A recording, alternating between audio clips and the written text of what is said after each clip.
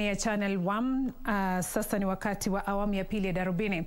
Rais Uhuru Kenyatta ametahadharisha dhidi ya siasa zisizo na kikomo zinazoathiri ustawi wa taifa, akisema malumbano ya kisiasa na kujitafutia makuu miongoni mwa viongozi vinarudisha nyuma ustawi wa nchi hii.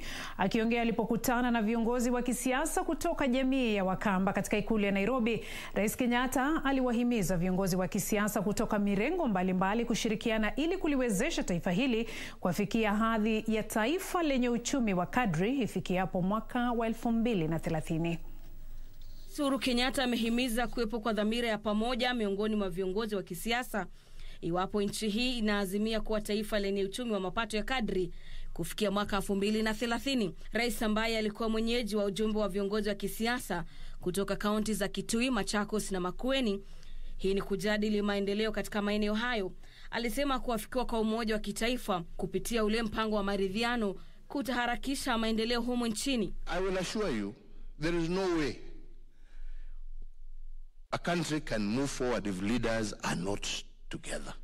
Akikariri ufanisi uliopatikana tangu kuafikiwa kwa maridhiano mwaka 2018, Rais alieleza matumaini kwamba mchakato wa BBI utahakikisha ujumuishwaji na ugavi wa rasilimali zote kote nchini. I have done much more than I was able to do even in my first term. Why? Because I have been able to focus myself, working in conjunction with my colleagues,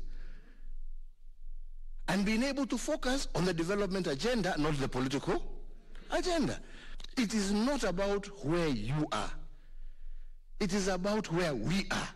And the minute you start talking we, that is the basis of success today and into the future. Kiongozi wa chama cha Wiper Kalonzo Musyoka, ambaye aliongoza ujumbe huo kutoka eneo la Ukambani, alitaja ufufuzi wa miradi ya maendeleo humu nchini na kukariri upya uungwaji mkono na eneo la Ukambani katika ajenda 4 kuu za maendeleo ya rais. Big Four agenda, Your Excellency, we are attending to them, all of them.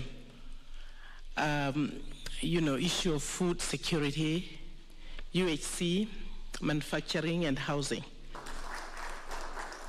Nikiripotia Darubini ya Channel 1, naitwa Gladys Mongai.